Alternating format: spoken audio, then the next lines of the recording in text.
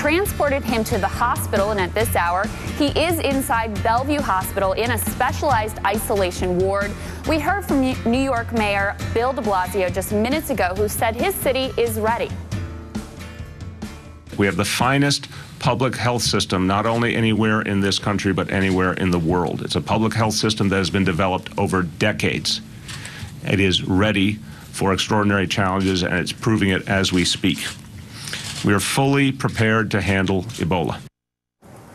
And here's what we have learned about Dr. Spencer's movements. We know he took the subway the night before he fell ill, and he took that subway to a bowling alley in Brooklyn called Gutter. That business has now voluntarily closed for sanitation, and health officials are stressing that the danger to the public is very low because he was not symptomatic. From New York to Maryland, we learned today that the first person to be infected with Ebola here in the U.S., that was nurse Nina Pham. She is now Ebola-free, and she will meet with the president this hour at the White House. She spoke today from the NIH facility in Baltimore. Throughout this ordeal, I have put my trust in God and my medical team. I am on my way back to recovery, even as I reflect on how many others have not been so fortunate. And we have just learned, as I just mentioned, that Pham will be at the White House this hour. She's set to meet with President Obama. But let's start in New York at Manhattan's Bellevue Hospital with NBC's Krystal Ball. And Kristen, what do we know this hour about Dr. Spencer's condition?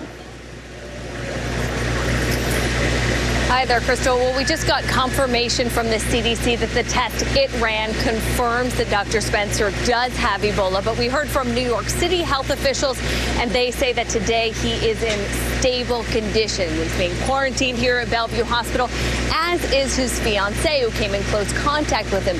Two other friends of Dr. Spencer's have also been isolated. The three, the fiancée and the two friends, not showing any symptoms at all, but are expected to stay in isolation for the full 21-day incubation period. It's not believed that Dr. Spencer was symptomatic for very long at all. He was self-monitoring, and they say as soon as he noticed an elevated temperature, he called authorities. Krystal. And Kristen, I know you've been speaking with folks there at Bellevue. Are they confident they can handle this case? You know what they are. I spoke with at least one doctor this morning who works here. He said things have changed a little bit. They've been told to stay in their units. He was a doctor in a psych ward, and he said they've really been told to stick to their areas. Only very essential personnel allowed into the quarantine unit, and only the ones that are absolutely necessary are treating and coming in close contact with Dr. Spencer. Here's a little bit more about what he told me. Is Bellevue prepared? Yeah, I think so. That's actually one of the things I took pride in. I have mixed feelings about this. I'm pretty sad that, Ebola's in New York City has affected this gentleman that tried to help people across seas, but I do feel pride in working at a hospital that is ready for this and can handle anything that comes to its doors.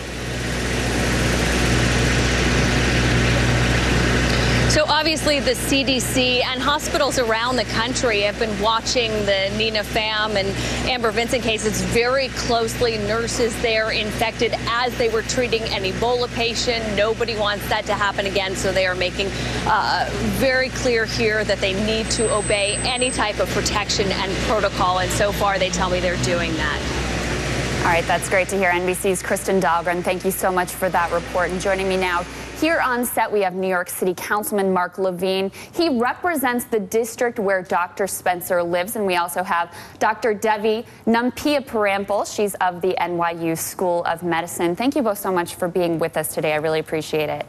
So, Councilman, I know you were this morning at Dr. Spencer's apartment building. You spoke to folks around there. Are people concerned? What's kind of the mood in the neighborhood? They're concerned. If anything, they might be a little bit too scared. There's so much misinformation out there. People don't understand that Ebola is actually very difficult to contract.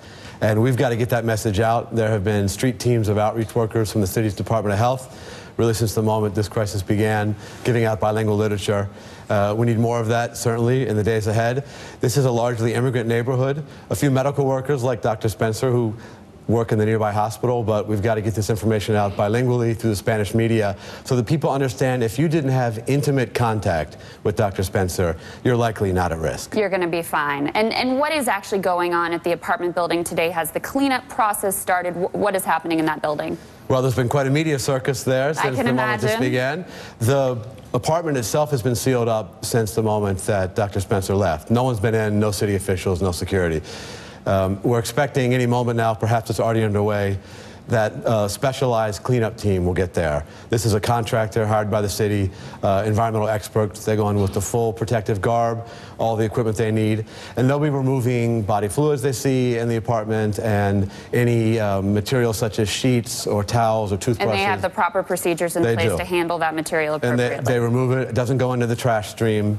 It's removed in a very specialized way so that when Dr. Spencer gets better, let's be hopeful, he could return to the apartment safely. Great.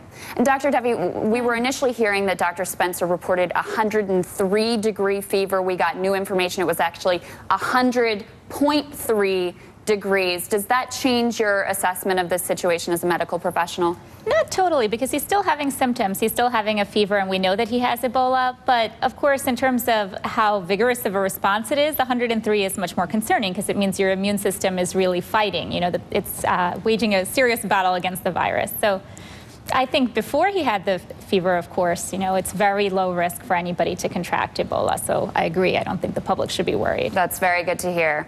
And Councilman, you know, we've heard that Bellevue Hospital has taken precautions in advance of, in anticipation that there could be an Ebola patient sent there. Are they more prepared, do you think, than Texas Health Presbyterian was? Well, New York City's public health system is arguably the best in the world under any circumstances. But with the case in Texas, the health officials here have reviewed all procedures from top to bottom. They've redoubled training efforts. There have been daily drills. Really, the city could not have been more prepared for this, and this was exactly the kind of incident that teams had drilled for. And because of that preparation, really, I think it's been executed flawlessly until now. Dr. Devi, do you agree with that? Yeah, so just to talk a little bit more about the training, I mean, in the city, people are doing a lot of different things. They're having mock patients or fake patients come in, you know, theoretically with Ebola to see how they manage them. And then they're having kind of feedback sessions every week about that to make sure that the teams get better. And a lot of hospitals also have special sort of strike teams, kind of like the one the Pentagon formed, where these are people, let's say laboratory technicians, doctors, nurses, everybody who might come in contact with bodily fluids who come in as soon as there's an Ebola patient. So I think doing all of these things, especially having done them for several months before this actually happened, should inspire a little bit more confidence. Yeah. Doctor, I wanted to ask you about what's been raised. It's a little bit of a sensitive issue. Yeah. Is there a case to be made for quarantining medical professionals and soldiers who return from these affected countries in West Africa? Well, it's a difficult issue, but I think, you know, if we do that, we have to do it consistently, right? So if we say that anybody coming back from West Africa has to be quarantined, then the troops should be included in that as well. And if we do that, we should do other things to make it a little bit easier for them to maintain the quarantine. So why not have quarantine strike teams as well, you know, who bring them food, take care of their other errands, because those are the reasons why people find it difficult to be in quarantine, right? Or at least, you know, have them have some limited contact with other people, but maybe more supervised, and very clear guidelines about what needs to be done. Yeah, and I would say, I mean, the #1 priority needs to be fighting this epidemic in those countries. And if you have doctors who have to go over and then be quarantined for 21 days, that's going to impact our ability to respond there. But Councilman, on a personal level, you know, when did you hear about the fact that Dr. Spencer was infected with Ebola? And what have you said to your friends, loved ones, people in your family about the risk and what they should be thinking about? Well, I got the call from the mayor's office maybe about 2:30 yesterday, and disbelief was my reaction. How could it be that of all the places on earth, Ebola has struck right in my council district on 147th Street? But once the shock wore off, my concern was to rush to the district and get the word out about the real medical issues there. I'll tell you that to give you a sense of how misinformed people are. In a couple cases, people on the scene, neighbors, wouldn't even shake my hand. Oh, wow. Because of fear that somehow I could be contaminated. Clearly, there's no scientific reason to think that just because I'm the councilman, I would be infected. But this is what we're working against. We're making progress, but a lot more education to do. Glad you're here to help spread that message. Dr. Devi, I wanted to get your take. We got great news today about Nina Pham. Also really great news about Amber Vince and, of course, those 2 nurses who were infected there at Texas his health. Do you have any sense of what we could attribute their quick recovery to? Well, it's hard to know because there's the virus itself and then there's the person that it infects, right? So their immune system, their ability to fight the virus could be different. It could be different person to person. Of course, if someone's sicker or weaker, you know, their immune system may not be able to mount the same response. And of course, I mean, here, the mortality rate is a lot better than it has been in West Africa, but I think the real risk is with healthcare workers. You know, we're doing a lot more advanced procedures, coming into contact with a lot more bodily fluids with the blood draws, the dialysis, the IVs. So that's something that we really need to focus on a lot more closely. Such a great point. All right, New York Councilman Mark Levine and Dr. Devi Numpia Parampil, thank you both so much. I really appreciate it.